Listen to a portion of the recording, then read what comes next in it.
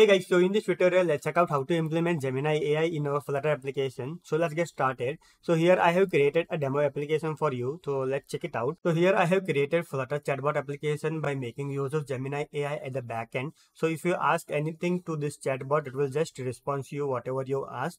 Okay, so I will just ask something and it will just respond me. So let me check. Write code for software developer. So now if I submit this, okay, so it will just process and it will just respond me in quick time.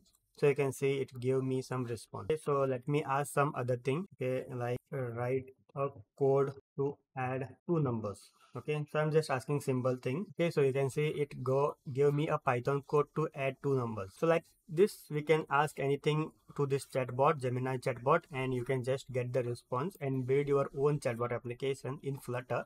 So let's check out how we can build this. So please know that I'm not going to cover each and everything in the front end thing, because I will just provide this source code on my website protocodespoint.com, so you can get the source code, complete source code from there. Okay, so to communicate with Gemini AI, we need a API key. So let's check out how we can get a API key for that. Okay, so just visit Google and search for Gemini AI API key and you will get this website built with Gemini API. Okay, so just visit that. Okay, so now over here, just click on the button that says get API key in Google AI Studio. So just visit again here. So you can get it from here, get API key, and here just create a new API key. So I have already created that. So just click over here and you can just select any of this project. So if you have created your project in Google Cloud, you will get your project over here and you can just select any projects over here and just create a API key in your existing project. So you can just get it from here and just copy this thing. And now let's go to our Flutter application and store it in some variable. Okay, so what I will do, I will just create a variable and I will just store it over here. Okay, key. You cannot copy this API key because I'm going to delete it after this video tutorial. Okay, so I have just copied this API key so I can just make use of it to communicate with our Gemini AI. Okay, so now let's check out what I have done in this Flutter code. So I have created a new Flutter project and named it as Chat AI. And then here I have just created a scaffold widget which simply contain a container. So inside this container, I have just created a decoration so that I can just create this background images over here. Okay, and then down somewhere over here, I made use of column widget, and inside this column widget, at the end of this, I have just stored a text form field, and then I have created a button so that the user can type a message over here and then submit, and that the message will be shown over here. Okay, so I'm not going to cover, as I said, means each and everything. Okay, so this is the basic thing I have just coded and kept. Okay, so now when I press on this button, I need to communicate with our Gemini AI to get the data. Okay, so what I will do, I will just create a function over here and I will just name it as talk with Gemini. Okay, so this is the function name. So I will just create this function somewhere over here. Okay, so I will just create this future function which will return nothing. Okay, and let me make this a hook. So to communicate with our Gemini AI, there is a dependency called as generative Gemini AI. So we need to just add it in our pub specification.yaml file. So just open pub specification.yaml file and under dependency section over here, just add it generative. Okay, so it is Google generative AI. Okay, so Google generative, and with this we also need Intel.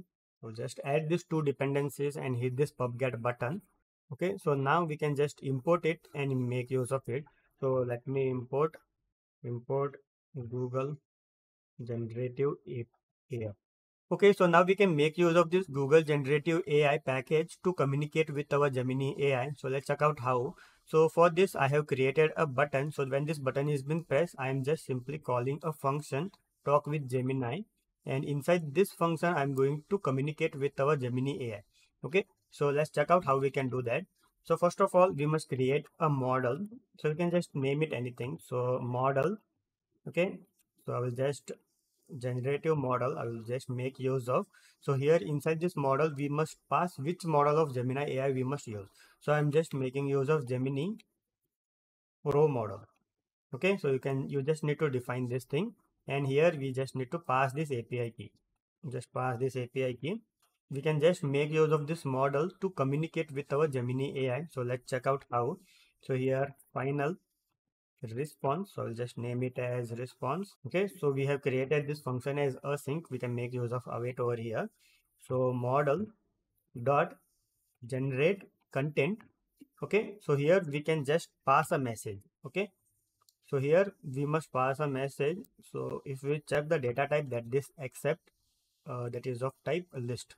Okay, so iterable context of type list. Okay, so here we must pass a list, something like this. Okay, so for this we are going to take a input from this text field. So for now what I will do, I will just create a dummy data or a string. So here I will just create a message and I will just keep it hello. Okay, and this message I need to pass it over here. So I want to just convert this simple text or a string into a list format. So for this we can make use of context.text and convert it. So here final content equal to, so here we can make use of content.text and here we can just pass our message, and then we can just pass this content over here. Okay, and once we get the response from our Gemini, we can just print it and show you the response. So just printing the response over here.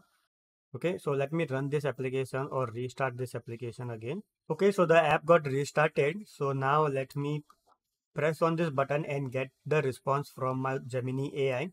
So you can see I'm just passing this message, that is hello, and I will get the response over here.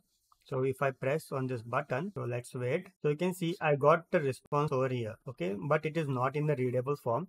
So we need, it is an object or instance of a class. So we must get the text over here. So I just forgot about that. Okay, so let me refresh this application. So I have just printed the text response from here. So response.text. So app got restarted. So let me press on this button and you will get the response over here. So let's wait. So I'm just printing it. So you can see it is saying how can I assist you. So if I change this message to some other message like write a code for me. Okay, so if I do this, refresh. Okay, so this message will be passed to our Gemini AI by making use of this model and our API key, and I will get response over here. So I will just press on this button. Let's wait now. Okay, so you can see I got the response about this Gemini AI write a code for me. Okay, so this is how you can implement Gemini AI in your application. So now let's work with the UI thing. So I will just fast forward this thing. You can get the source code from my website protocodespoint.com. So it is just a UI thing to show this messages whatever you have typed over here. Okay, so I will just fast forward this UI thing.